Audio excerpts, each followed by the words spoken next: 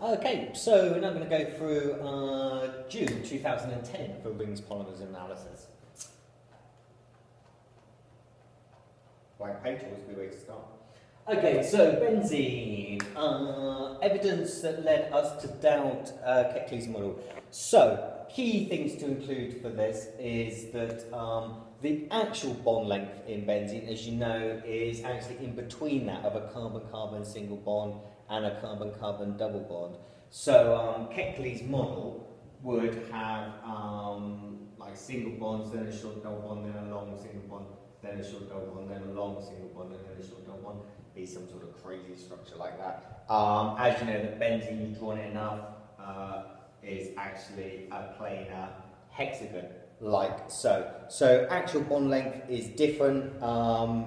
It's intermediate between a carbon-carbon single bond length.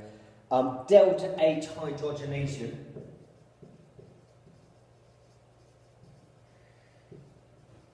for benzene is less exothermic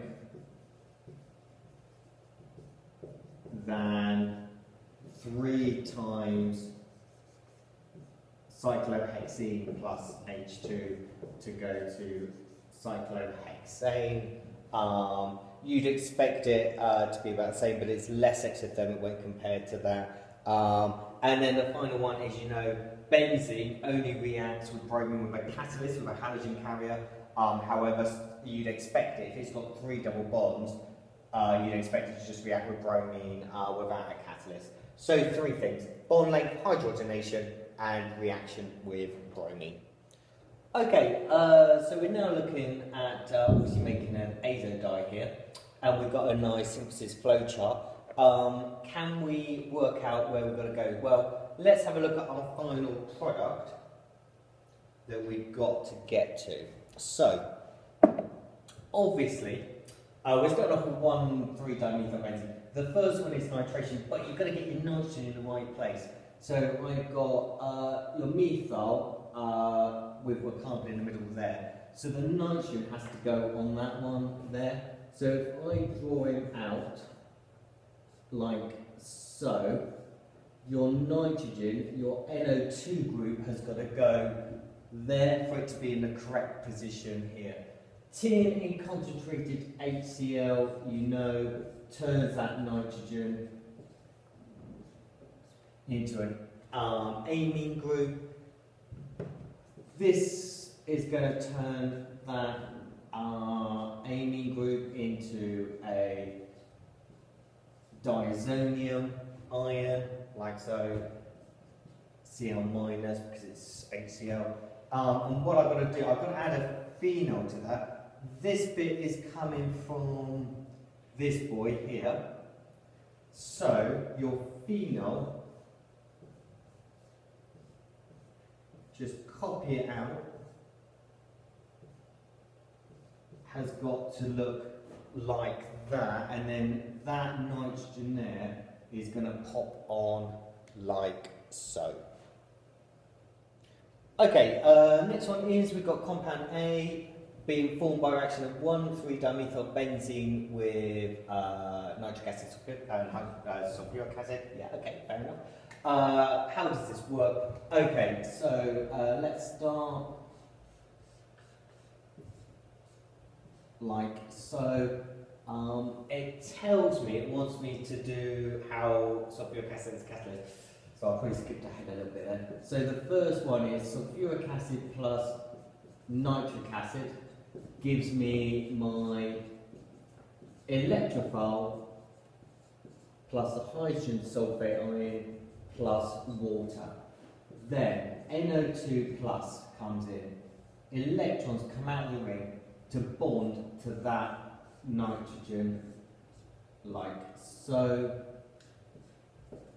NO2H. Remember, the delocalized ring of electrons must break at that bond. That carbon-hydrogen bond breaks to give me my product.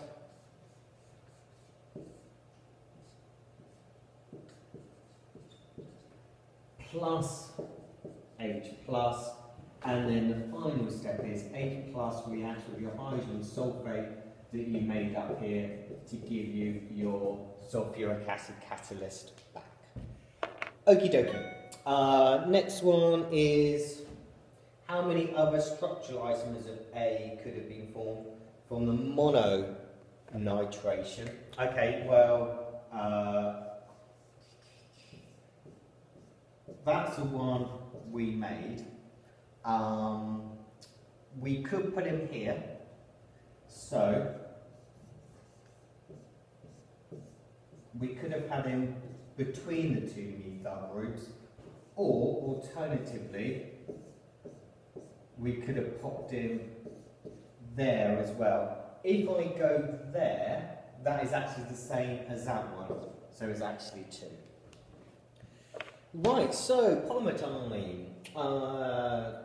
Student discovered first polyacetylene, blah blah blah blah blah. Benzene 1,4-dicarboxylic acid with ethane di. Draw the display formula for the repeat unit. Okay, so display formula for the repeat unit. I'm starting with benzene 1,4-dicarboxylic acid. Rather than that O, I'm going to form the O for ethane diol. That O would go off and it would join up to that one there. Right, this is quite an interesting one. First stage knows pre-polymerization forms out. Well, what could happen is you start off with your benzene dicarboxylic acid, and on each end you add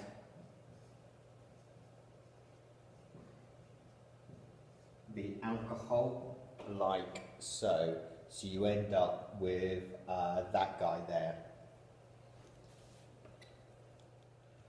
This one quite a quick one. If you count up all your carbons, it comes to C14 H10O4. So your empirical formula is C7H5O2.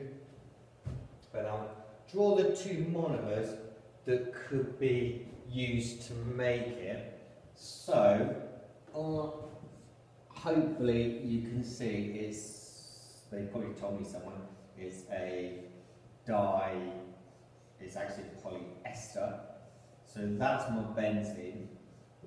It's going to start from a dicarboxylic acid, like so, just making sure you've got the right stereochemistry, and then you've got your diol here for that one. Right, okay, I'm now PGA, polyglycolic acid being developed, blah de blah de blah, complete hydrolysis. So again, they are my esters. So skeletal, I'm going to put an H there, and that's going to become an OH there. Bang, bang. Like so. But up one is in sodium hydroxide solution. So it's going to be that one there.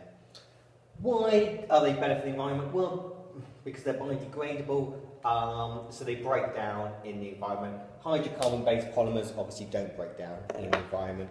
We're stuck with them for a very long time. Right, okay, next one, I've got an aldehyde, a ketone and a carboxylic acid.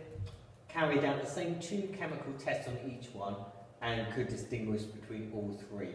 Which ones did she use? Well, the first one she could have done is if she used 2,4-dinitryl phenyl hydrazine, she would have had an orange precipitate with the ketone and the aldehyde. So she would have known which 2, well, she would have therefore been able to deduce that the one that didn't give an orange precipitate would have been the carboxylic acid. Then she could have reacted the ketone and the aldehyde with Tollens reagent,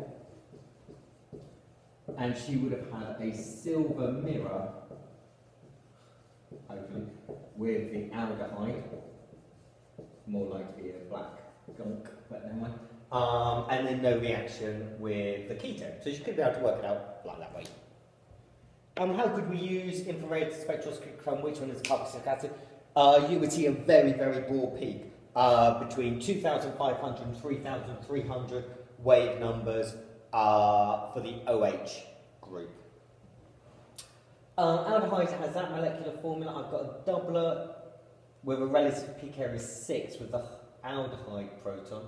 How can I get that structure? So I've got 5 carbons. I've got an aldehyde group on the end, and it contains a doubler. Contains a doubler at 0.9.